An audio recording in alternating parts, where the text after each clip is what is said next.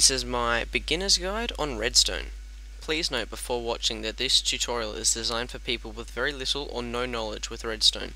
In this video we will be focusing on the basic functions of all Redstone related items and blocks. If you're already a medium or advanced level with Redstone, then this tutorial is probably not for you. Now, after that deeply depressing monotoned voice, let's get back to the good old stuff. This is, as I'm sure you know, Redstone Dust, the on state and the off state. Now, you watch 1, 2, 3, 4, 5, 6, 7, 8, 9, 10, 11, 12, 13, 14, 15, and then it stops. Redstone can only be powered for 15 blocks and then it will stop. So, yeah, make sure you keep out of that. You can use repeaters, but we're going to get to that in a different episode.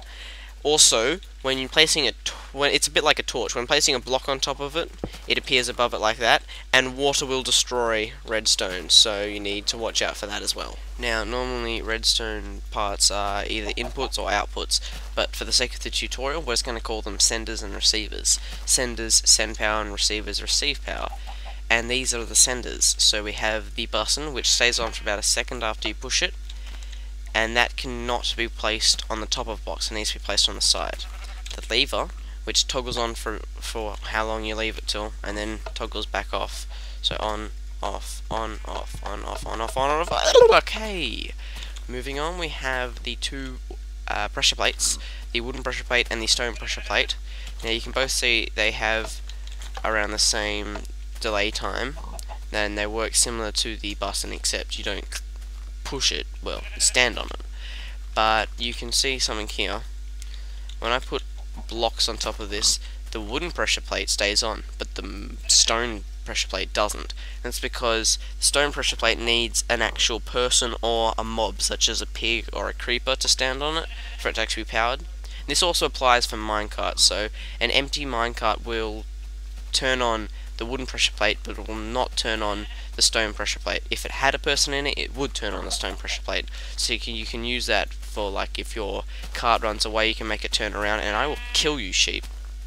Now, you've seen the senders, and these are the receivers. Now, these actually, when they react to power.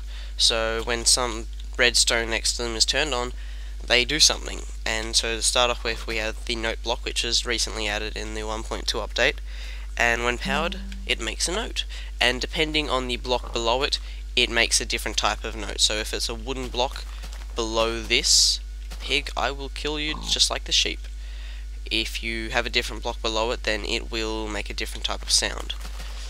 So you can experiment with that. Then we have the minecart tracks, and when there's like a T-junction like this, and it powers, it will switch.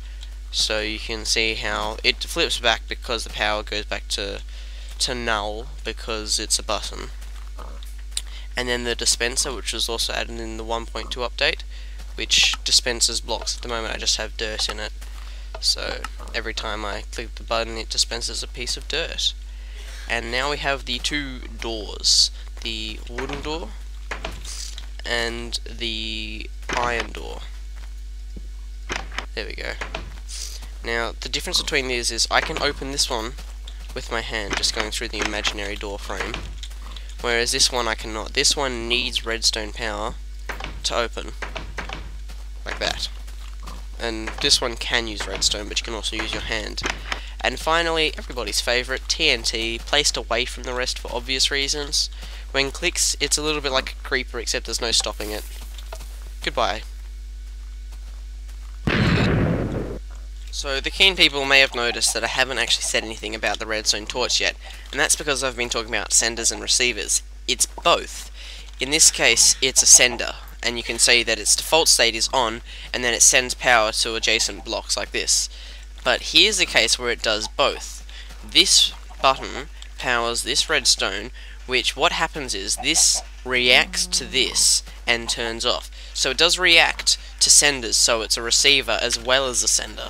For the, we're just using these terms because it's easier. But when the base, or when the block that it's on is powered, like this, it turns off. See how it goes off, and then this, which it was sending power to, turns off, because whatever it's sending is the state that, your torch is on.